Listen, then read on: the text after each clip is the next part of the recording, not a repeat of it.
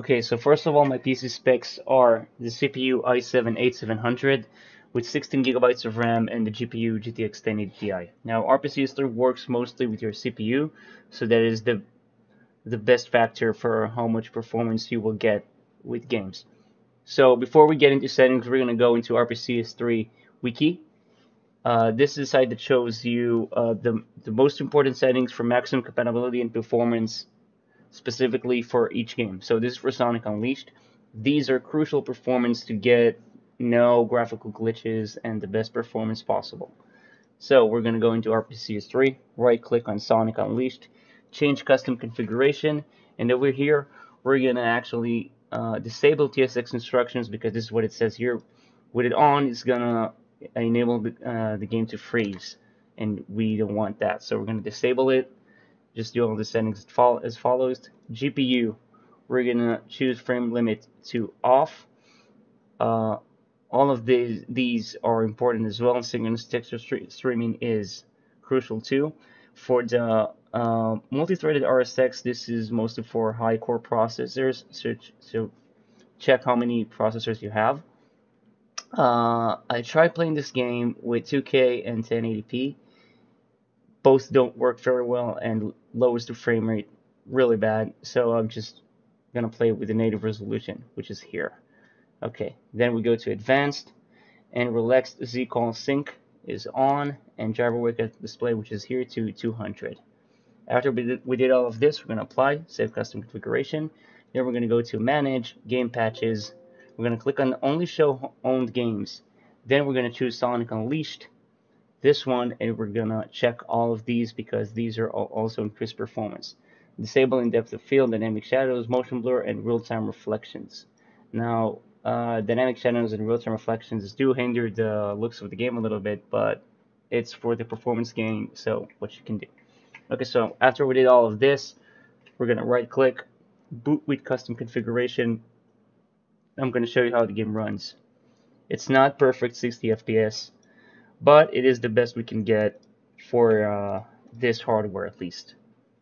I'm just going to lower the, okay, fairly lowered.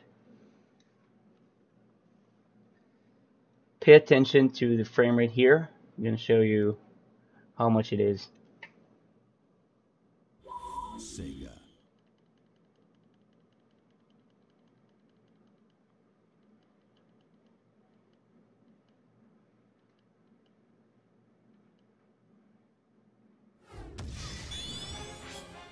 Okay, I'm going to load a file, but I'm just going to click a new game just to show you guys how it runs right from the start. I'm going to skip through the cutscenes.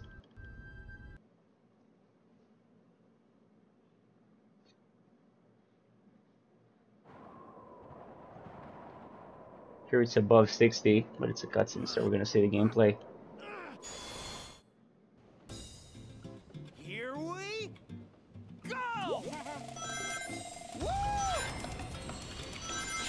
This runs better than on the actual PlayStation 3.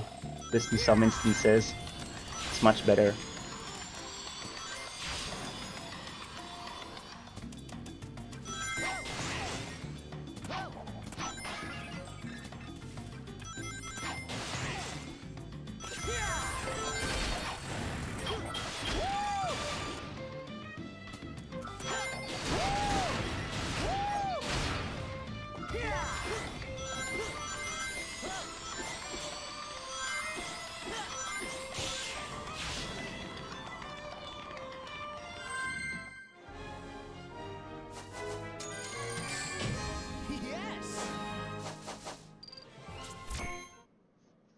Let's check the hub world.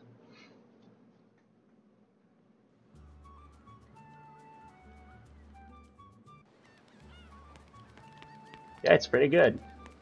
And it is in the native resolution, and it does still look fantastic. I mean, this game looks great still to this day.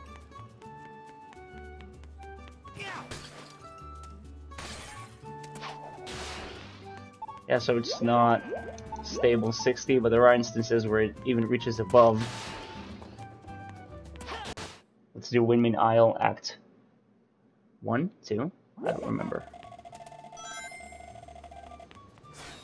Act 2.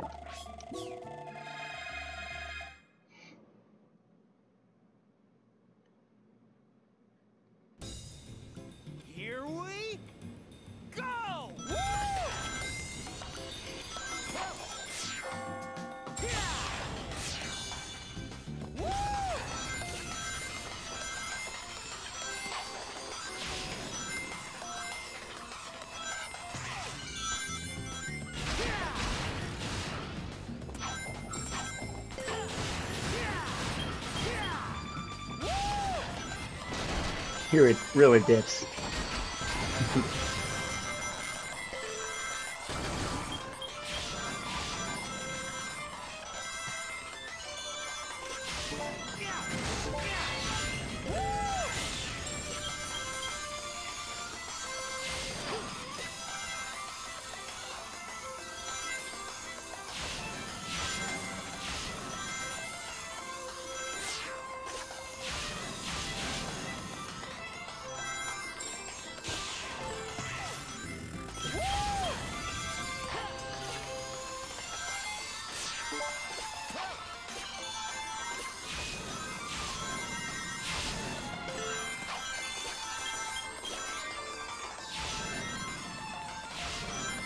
I think it runs beautifully.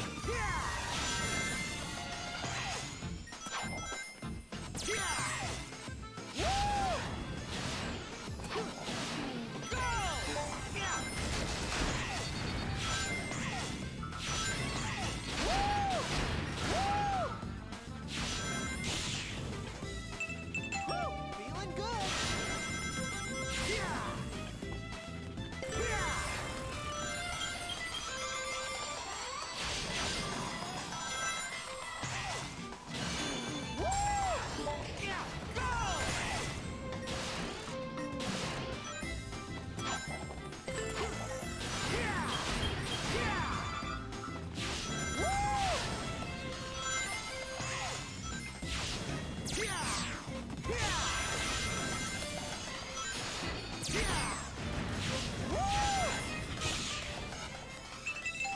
Feeling good.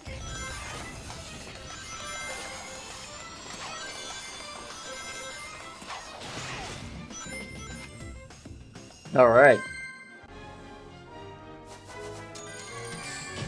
Sweet. Now let's also check a little bit of the Warhog stages. I'm not going to show you the whole stage because I don't want this video to be 3 hours. Even here in the hub world, it runs pretty good. I think it's still better than the PlayStation 3.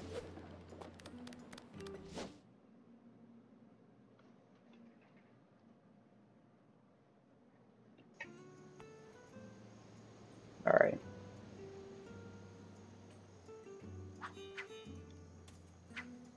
Let's check it out.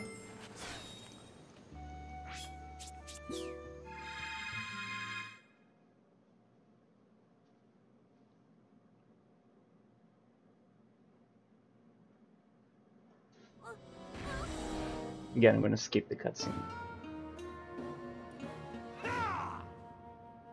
Sonic.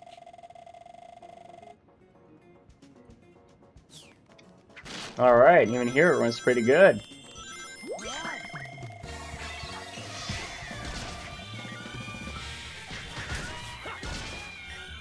Yep, that was great.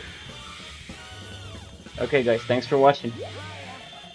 Hope it helped you, and this is gonna hold us out until Sega gonna make a PC port for this game.